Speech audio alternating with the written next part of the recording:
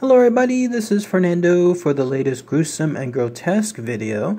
Well, it is that time whenever a new news article comes out where the subject matter on it is just so gruesome, or in some cases so grotesque, that I definitely just have to share it with everyone here. And in this case, it's a 2-for-1 because not only does it tie in to a subject matter involving Yellowstone National Park, something that I've also discussed in the past on another video, which I'll talk about more here in a minute, but it also has to do with an animal that I've come across as well. And seeing these animals, their huge size in person, it just made me realize there's no chance when it comes to what was happening to this woman here in this news article. I'll include the link for it below. There are several other articles that highlight it as well, but it has to do with this. It's about a woman who was apparently gored multiple times by a bison there in Yellowstone National Park. So let's go ahead and let's talk about all the brief but still important information associated with this, and then I'll tie in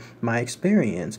But yes, as far as again my other story, the one I covered about 2 years or so ago, I think it was with a gentleman named Colin Scott, and he was the one that was there at Yellowstone National Park too, but then his unfortunate circumstance was that he fell into one of those acidic pools and then just was basically dissolved away. So I'll include a link for that. I think that's the one that actually started my series. But in this new news article, whenever it had to do with Yellowstone National Park again, I thought to myself, oh my goodness, like these stories will never end when it comes to people doing reckless things with regards to that park. So here's what occurred. Just the other day, there was a 72-year-old woman who has so far remained anonymous, thankfully, because no one really wants to identify her for her reckless act. But there on the campgrounds, and this is again shortly after it was reopened after some of the COVID-19 type closures, it was reopened but just for a limited type of, I guess you could call it limited type of tourist that could come in. She was there, and on the evening of June 25th, she was at a campsite called Bridge Bay Campground. Now those of you that have gone to Yellowstone National Park, you might automatically know where this is. I have no idea where it's located, but I'll include some of the pictures here of that location. But the whole point was she was visiting from California, presumably again as a tourist, and then that's when she saw a bison coming across the campground. This bison was obviously very large and it was moving about. The whole notion is, and the way that the people there at Yellowstone State, you must stay within a certain number of feet away from the bison. Not only that, I mean, it's usually advised about 25 yards away. Not only that, but you're supposed to move in conjunction with them. Meaning, if you stay 25 yards away and then suddenly they start moving in closer, obviously you're supposed to move away as well. Well, for whatever reason, that this woman, this anonymous woman, decided to get closer. She wanted to, of course, take a picture of it. Sounds familiar, right? Like when it comes to some of the other stories that I've covered here. She wanted to take either a picture or maybe even a selfie, and as she was doing so, the bison was apparently giving some kind of indications. In fact, here's one of the statements from Yellowstone's senior bison biologist by the name of Chris Jeremiah. I think I'm saying that last name correctly. They say that bison usually display aggressive behaviors such as pawing on the ground, snorting, bobbing their head, bellowing, and then raising that tail. And then if that doesn't allow someone to get the hint, like when it comes to the bison's intention, then that's when they charge. So presumably this is the same thing that the bison was doing to the 72-year-old woman, but she was either seeing it and ignoring it, or seeing it and not knowing exactly what it meant. And then when she was within about 10 feet of the bison, can you imagine at 10 feet, probably what's that, like the distance of a truck or so, and when she was within that time, that's when this bison just charged right at her. And then of course it ended up hitting her multiple times. In fact, I was trying to get more details about to what occurred, but a lot of the information has remained anonymous on that part too. The closest that I could get was that this bison and its horns gored her multiple times, apparently around the midsection, if I'm not mistaken. Although I thought I read in one of the other articles that it happened to be around her face too. But it gored her multiple times as she was trying to take that picture. And then presumably the bison left, like right after, once it realized that there was no other type of threat associated to it. And then it just moved away, and then that was it. Obviously, this was a huge trauma to this anonymous woman. Park rangers were immediately on board. They administered first aid. They described her as having multiple wounds based on the attack that the bison gave. And then they had this woman lifted or moved into some other area called Eastern Idaho Regional Medical Center. I'm guessing that they drove to a certain location and then they took her by helicopter, is the way I was reading it. And then when that happened, that's when her condition so far has not been disclosed, but she still remains there at this very time. So think about that. Like in this case, you had this woman get to less than 10 feet of this gigantic animal, which, by the way, bison still remain the largest land mammals here in the United States. And here she was trying to take a picture of it. And then, of course, gave as many indications as possible, and then that's when it charged. Oh, what a way to go, like when it comes to that stuff. Thankfully, nothing happened to her, but it was such foolishness, such recklessness when it comes to that part. And then apparently, this was not just the only incident that just recently occurred. Apparently, just last week, the 1 week before this incident involving the 72-year-old woman, just the other week, a 37-year-old woman, she suffered an injury when she was attacked by a female grizzly bear. Now, this one, I read a little bit more information on.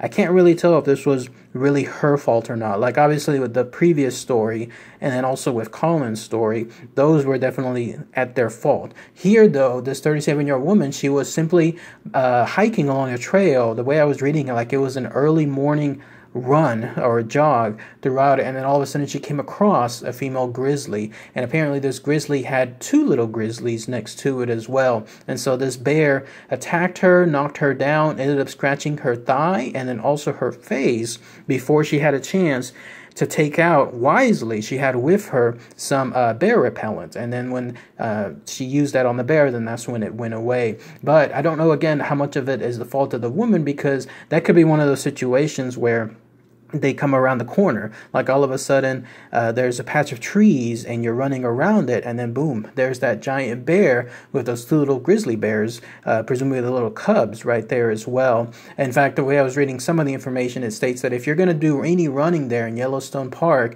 that you have to do it in groups. It's recommended, in other words, or that you have something like a noise of some kind. Like I imagine you could probably play music loud while you're running, or you could have something tied to you, some metal clanking thing, whatever is the case, something that would give a noise, and then that way these animals will know 100% that you're coming across to their location too. And then not only that, but last year there was this incident. How about that when it comes to another one involving a bison? There was a girl and a family that were there. Apparently they were from Florida. They were on a tour, and as they were on a tour, they came across a bison. I couldn't find more information on this one, like in terms of what happened. Like, was the tour right there and they decided to creep up on the bison? I don't think that was the case, because most tours obviously will try to stay away from anything involving a dangerous situation. In fact, they'll make sure that people, even if they want to act reckless, you know, the tour guides there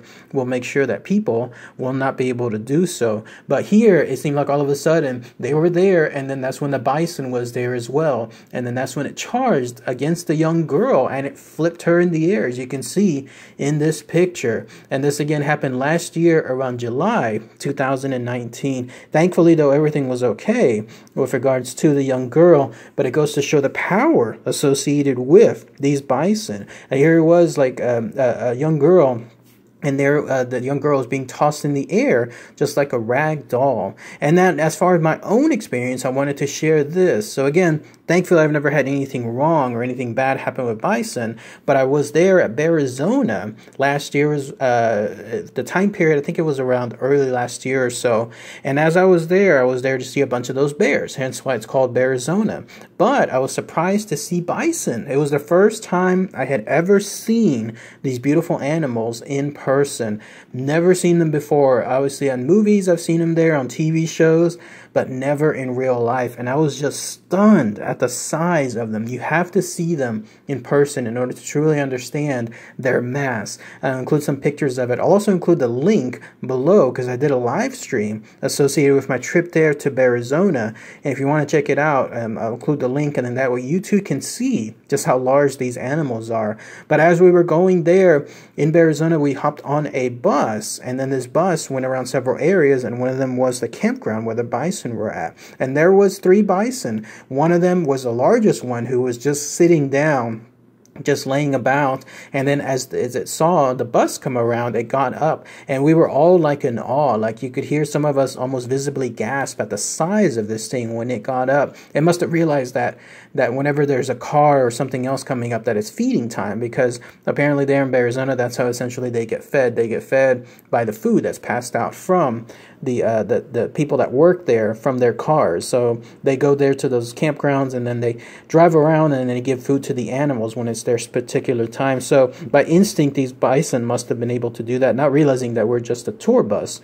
But there it was, slowly walking towards us, and I was just amazed again at the sheer size, the mass that this animal had. By far the biggest thing to me that shocked me was the size of its head. Its head was gigantic. I was reading more information on it. These things can be as tall as 6 feet tall.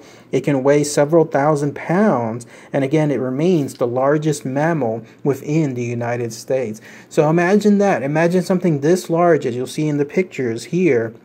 I'm on a big bus. It's kind of dwarfing it a little bit, but you have to have seen it in person. And then here, this 72-year-old woman, going back to the original story, was essentially trying to play selfie time with these animals.